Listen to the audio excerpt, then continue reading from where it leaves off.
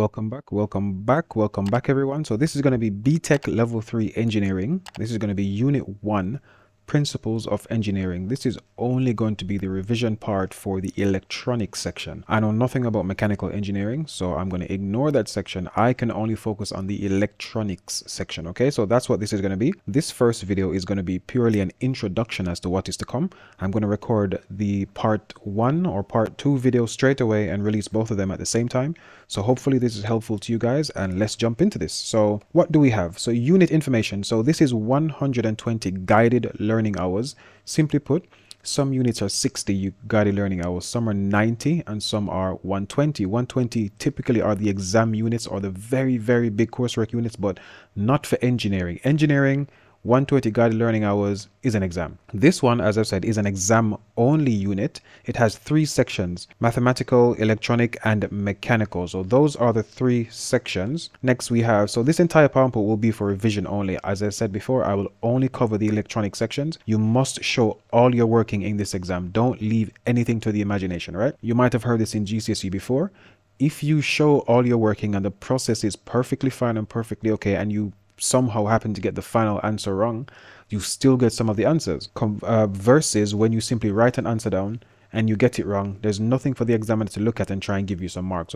Okay, so always make it a point of duty to always do your working out. Okay, so first and foremost, I'm going to go over the keywords, let's say. So state and describe. Remember the facts needed. State those facts in your answer, typically short answer questions. So you need to state a certain fact. So resistors do this thing. So simply describe the purpose of a resistor, let's say. Next we have explain. You must give a clear explanation relating to a specific component, feature, or process.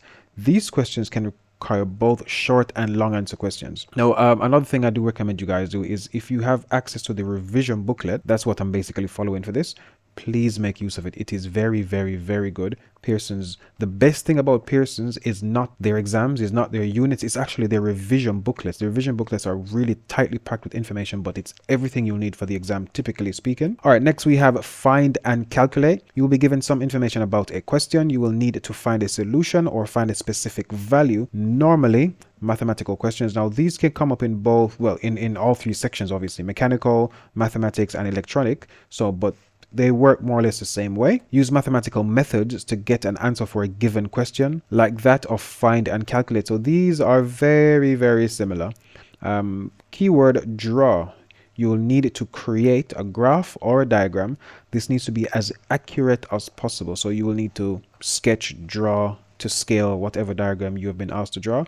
Please make sure you use your rulers and use whatever equipment you have with you. Don't ever draw anything freehand unless you have the straightest hands in the world. Label. You will need to mark a specific part of a diagram. You will need to label the highlighted section. So as they've done here, for example, they've circled the word saturation is. So quite simply label it. So don't describe it, don't do anything but highlight the section that's needed and simply label it. Keyword name and identify. Keep this one simple.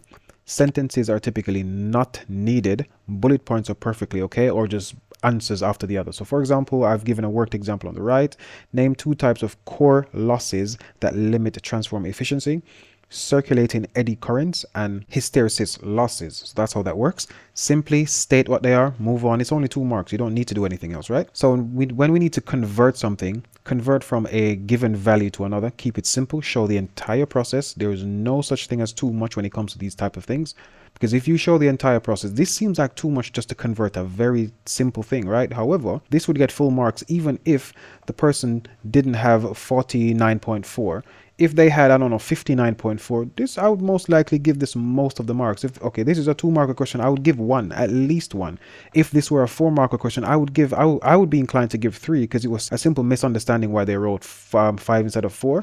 So make sure you show all your work in. Luckily, you will get an exam booklet in the exam. So you have a booklet of formulas, and please make use of it. Please go through it with your teachers when they're doing work. Pay attention. I cannot cover everything here. You do not have to remember everything, but you need to remember the basics. You need to know how to use those formulas. So the good thing is you don't have to remember the formulas themselves, but when you see a question, you should be able to say, I need that formula. I need to use Ohm's law here. This is just a link for my students. I'll put the link in the description as well, so everyone can have the formula booklet or whatever the most up-to-date formula booklet is as of where are we now? We are in October 2022. Oh, this one does not look pretty at all, but that's fine. I am given the most basic definitions. This will hopefully force you to look at to Google yourself and to go and watch YouTube videos yourselves. But what I have done is on some of my PowerPoints, which I will try and share with you guys if possible, is I've put the actual Google search I typed in to get my answers, the actual YouTube videos I typed in to find a YouTube video. So you can do the same. Simply click on my link, go to YouTube, go to Google, and you will see the results straight away, and you can choose whatever works best for you. So some people prefer to watch videos, some people prefer to read. Whichever works best for you, the options there. And I say never take all your information from a single source. This is just a typical thing when it comes to engineering, IT, just referencing in general. Never just go to one source for all your information unless it's a primary source. I will link to other YouTube channels simply because, as I said before, never get all your information from one place. That's it, simple. For example, here I've added a really nice video for basic electronics because this person has animations and drawings, and they've gone over everything that I think most people need to know to be able to go into a Unit 1 exam, Unit 6 or Unit 19 exam and actually understand what needs to be done. Very simple, very basic. Well, it says basic electronics, so it should be basic.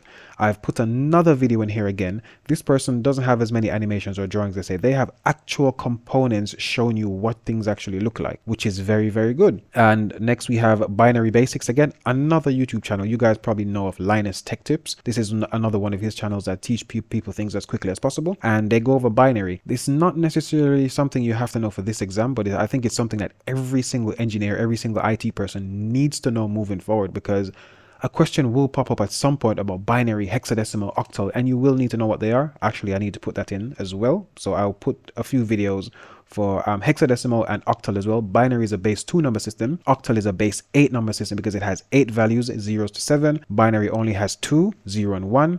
We have denary, which is our normal number system. That's 0 to 9. That has 10 because 0 to 9 is actually 10. And what was the last one again? I said octal. Hexadecimal, 0 to 16.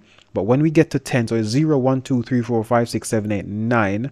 When we get to 10, it's actually A for 10, B for 11, C for 12. I lost count, but you guys get the point. I'll put a few videos in the description. Hopefully those are useful. We have logic gates as well. Fundamentals of electronics are going to be logic gate, the fundamentals of computer chips, logic gates, transistors, right? We need to know all of these things. I haven't seen any questions on this on the Unit 1 paper, but this is something we need to know. So please feel free to go ahead and have a look at that. So I'm not going to do part 2 in this video. So this was a long enough video for just an introduction.